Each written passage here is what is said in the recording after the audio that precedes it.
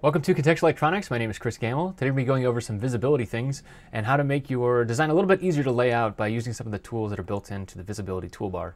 I think it's called that. Anyways, let's check it out. So first things first, you always have the ability to turn layers on and off. And this is something that I do pretty often. Over on the right side here, this is the layer manager. But basically, if you want to get rid of, say, the copper planes, you could just, say I was just looking to work with the inner layers here. This looks like a big pile of spaghetti, but that's a little bit better, you have to admit, without the planes there. Especially if you isolate it down to one layer here. To make it a little bit easier than that, even if you're just following the rat's nest, which are these white lines going from one pin to another, you might even want to get rid of some of the components that are on the front and back side here. So I'm going to get rid of the front and back side components here, and now it's literally just trying to route from one point to another. I guess if you don't have the footprint in there, it might be a little bit more difficult to actually see what you're routing to, but you might want to get rid of the front side footprints and things like that. Now what you see is when I start routing, it actually starts to make other things visible here. And so one thing we can do is actually just to get rid of the ground pour that happens on the back side here. So to do that, I could just unfill the zone by hitting Control B. To fill it back in, it's B. Or you can right click on the edge of the zone and do that. I personally, I'm always kind of hovering over the B key as I'm doing this kind of thing. And that's helpful because, if you want to see what else is below there before you actually start routing things, that can be really, really useful. Okay, so let's go and turn all these layers back on here now. And let's look at some of the other visibility options here. Like I said, you could always turn off some of the other backside stuff here as well. But over on the left side here, we have some other options around the plane. Now, this is a big ground fill that I have here. This is an unorthodox layout that I did here, so please excuse that. But it does have a big ground pour around all of the components on the back side. And so I might want to just not see that. Right now you see that all of the filled zones are filled in right now. We can just go and turn this off, right? So now the zones are still here on the outside. Oh, where is it? You can kind of see it here. Oof, boy. Red on black, not easy. Let's see if it crosses over anything here. Kind of doesn't. Well, you can kind of see it here. So it's just on the outside here. And so the zone is still there, and even if I select it, you can see it a little bit better. So you see there's zones here, but they're not filled in, right? And even if I hit the B key, it's not filling in. Now this is actually problematic if you do have this selected. I've done this before where I've had this selected, and then I keep hitting the B key, and I'm like, what is going on here? I cannot get this zone to fill in. That's very, very confusing for me. So usually I don't use this one. Now you can also do things like this, where it's showing now what is basically the vector that the program is figuring out and filling in here, right? So it says, okay, I need to fill in everything around here. Let's just turn this back on just to visualize it. But I have to draw around this via here. This ground plane should not be connected to this via. And so it's saying, okay, I'm going to go along. Oh, got to hop over these different vias here and things like that. Personally, I do not find this one very useful. And like I said, I'm usually I just keep it filled. If I need to turn it off, either Control B or one other thing we'll show here in a second. Okay, we can also do the same thing. We can start to not fill in things like the footprints. So the pad footprints rather. And so if we do that, we just show these in outline mode now. And now this allows us to see like things where we're routing traces through different footprints here. Again, this can be confusing if you don't know what you're playing with here. If you just start clicking through this toolbar, it can be a little bit confusing, but this can have some advantages for when you start to, you have like a large trace going underneath. You want to make sure it's connected to all the pads here. If you start having DRC errors where you see just like those little tiny rat's nests that are not quite connected, this can also be helpful for kind of quote unquote seeing through a pad as well. So this is another visibility thing. Again, not one that I use very often, but when you need it, you kind of need it.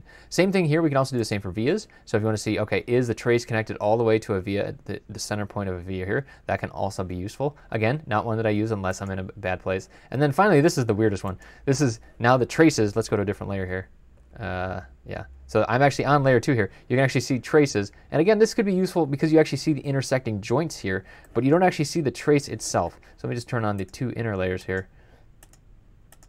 So now we just see the traces, and wow, that's kind of crazy. You can kind of see the crossover stuff. Again, I'm not certain what this is useful for. I do like it for if you have like lots of segments here. Sometimes you get especially if you're using the push and shove router, there can be lots of weird breaks that you don't know about. Like so right here, you wouldn't normally notice that this is 2 segments. So this is one segment, this is another segment. You wouldn't normally see that, but that could be useful if you want to clean up your design a little bit. Some of it, it looks cool. But let's get to the final tool here. I'm going to turn everything back on, turn footprints back on, front and back. And okay, so here's one of my favorite tools. This is the high contrast mode. And now what this does is basically whatever layer you're on, and I'm going to cycle through the different layers here, it just shows that layer's color. And so this is the top layer with a bunch of planes, inner layer with a bunch of horizontal traces, inner layer 2 with a bunch of vertical traces, and then back layer with a bunch of components and ground plane.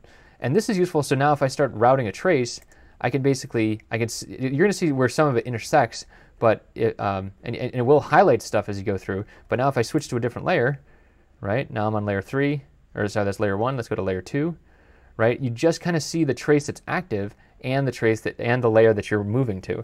And I personally find this really useful, especially if I'm doing a bunch of push and shove routing here. It will highlight any trace that is modifying as the push and shove router is moving stuff out of the way. But I find this really useful in high contrast mode because now you're kind of just seeing what you're interacting with, and really any gray space in this case is room to run, quote unquote. Basically you could take this trace and start to move across the board. Now you see as I start to move vias that move other things, right? So now I'm moving vias that are interacting with other layers. It also does highlight those layers, and it starts to do crazy things if you really start to mess around. I would not suggest moving, using the push and shove like I just did there, but like I said, the gray space represents a much easier way to kind of route out where you're taking your traces in high complexity situations. And as your board gets more and more complex, you're going to run into this more and more. So there's lots of different tools for you as you are doing layout. This is going to be kind of a personal preference thing. You're going to have to figure out what you find the most useful. I mean, I have friends who are colorblind as well, who are the colors don't matter at all. So the high contrast mode also helps with that. If you need other usability things, that can be useful in there. But the rest just kind of comes down to what works for you. If you like seeing traces in outline mode, maybe that works really well. You're gonna have to play around. What I would recommend is that you have like a default, and you go back to. So like I said, showing the planes is my default, because if I turn off if I turn off the planes filling in, I could get really confused about that. So definitely be careful about that, but play around, see what works best for you, and your layouts will definitely get better. If you want to learn more about how to do layout, you can do so over at contextualelectronics.com. That's a course where we teach you how to build electronics from scratch, custom electronics, and we go over this kind of stuff often. And then if you want to talk about the feature itself and maybe high contrast mode or other stuff here, or ask why you wouldn't want to fill in a trace in the first place, you can go over to the KiCad forum. That's forum.kicad.info. There's lots more information over there. We're going to make more videos here about usability and layout, and looking forward to more videos here on Contextual Electronics. Thanks for watching.